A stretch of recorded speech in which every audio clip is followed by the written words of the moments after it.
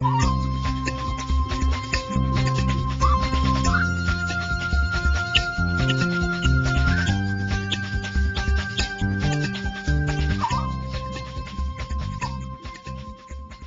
Asian tsunami of December 2004 dealt a massive blow to countries in the Indian Ocean rim.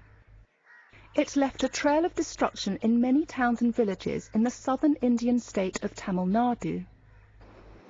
Soon after the disaster, local people and experts reported how coastal locations with mangrove forests or coral reefs suffered less damage. This natural protection is now known as the Greenbelt effect.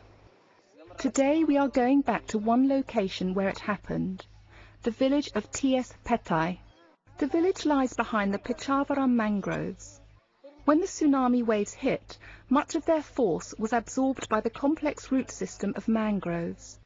As a result, the damage was much less. People in neighbouring villages noticed the difference. Tsunami time and the அருகில் உள்ள பிச்சோவரம் தாசோப்பேட்டை எல்லாம் எந்த விதமான சேதமும் இல்லனா அங்க உள்ள mangrove காடுகள் தான் அந்த தண்ணீரை தடுத்து அந்த மக்கள் எல்லாம் எந்த விதமான பாதிப்பு இல்லாம காப்பாத்துச்சு. Scientists at the MS Swaminathan Research Foundation had been pointing this out for several years. Based on this, the Chennai-based organisation has encouraged coastal villages to develop or safeguard natural barriers for their protection. Mangrove plants has got its own system of roots as well as these branching systems. When the mangrove grows very close, they just become a biological barrier. So when the water comes and hit these roots first, it absorbs most of the energy. That's one reason why after crossing the mangroves, the speed of the water reduces. Usually, canals are found where mangroves grow. These canals help distribute the excess water brought in by tsunamis or cyclones. When there is no mangrove, coastal areas are vulnerable to wave action and other disasters.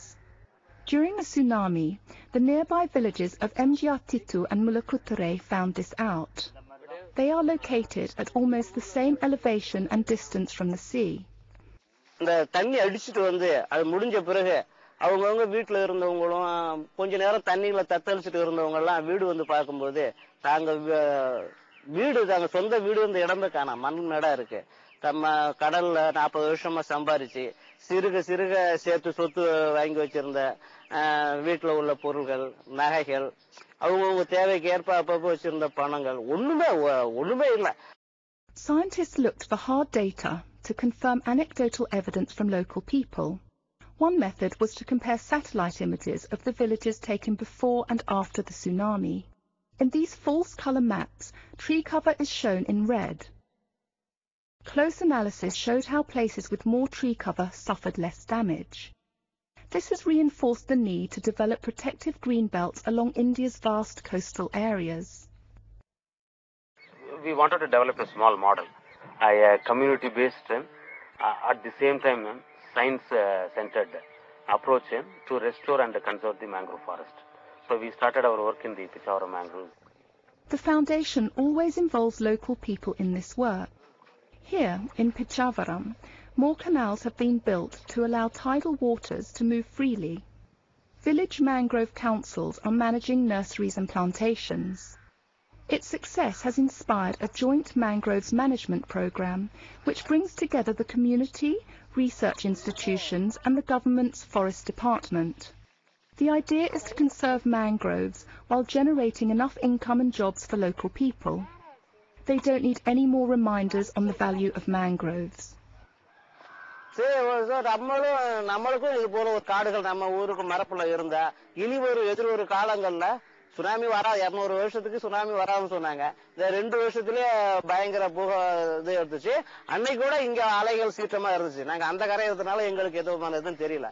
இந்த மாதிரி அடிக்கடி இயற்கை சீற்றங்கள், tsunami அலைகள் வர்றதுனால முக்கியமா ஊர் மரப்புல நிச்சயம் காடுகள் வளர்க்கணும். காடுகளை வளர்த்தாதான் எதிர்வரும் காலங்கள்ல இந்த மாதிரி இயற்கை பேரவர்கள் இருந்து காப்பாற்ற முடியுங்கிறத நாங்க சொல்றோம்.